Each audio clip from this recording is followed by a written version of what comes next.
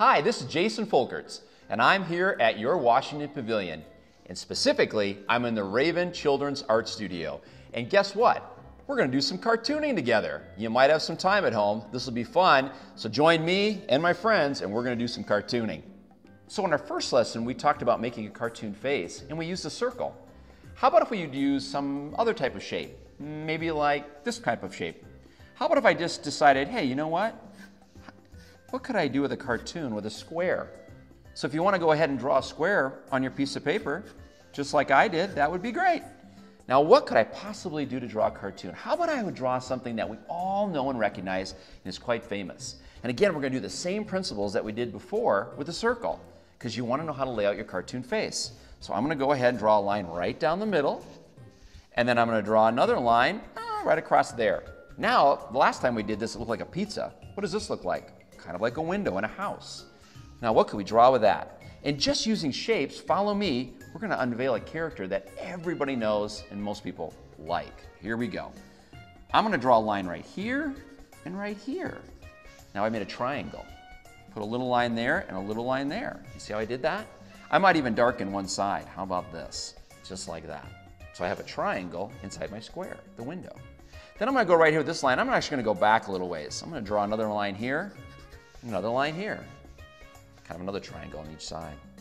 Bring that line down like this, and I'm going to do another line here and another line there. So we have these triangles. Don't worry about that right now. We'll come back to it, but you've just done that. Now I'm going to go to the top of the nose right there. And I'm going to go up, and I'm just going to draw a line like this, a line like this. And I'm going to put another set of triangles right in there. Isn't it interesting? All we've done so far is use squares and triangles. And you might already be able to tell that we're drawing a face. Now, why don't I go a little further? Let's do some more triangles. How about this? I'm going to draw a line here and a line here, right off of here. And I'm going to take that triangle and go all the way down. I think you're going to find out who we're drawing right now. I think we recognize that, don't we? And then I'm going to connect these two lines with a little bit of a circle, like a half bowl, almost like a cereal bowl on top of the head.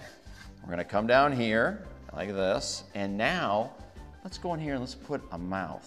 Can you tell who this is? I think you probably can. It's Batman. Now the thing about drawing Batman really quickly like this is you never want to make him smile, right? Batman's always got the scowl because he's Batman. And then I can go in and do a little bit of shading, and you can too, because Batman has a lot of shadow, which is a whole lot of fun to do because you get to use your pencil and you get to shade things in, and you can make his neck go like this, a little bit of shadow here. And why would I bring the shadow over here? Well, because maybe there's a moon right behind Batman, right back there, shining down on him. And so you gotta make sure that Batman, there we go, we'll kind of put his cowl on, his cape.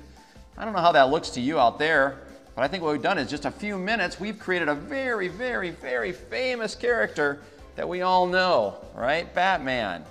And it's really made up of nothing more than squares and triangles. And then just for fun, we threw in a little bit of circle.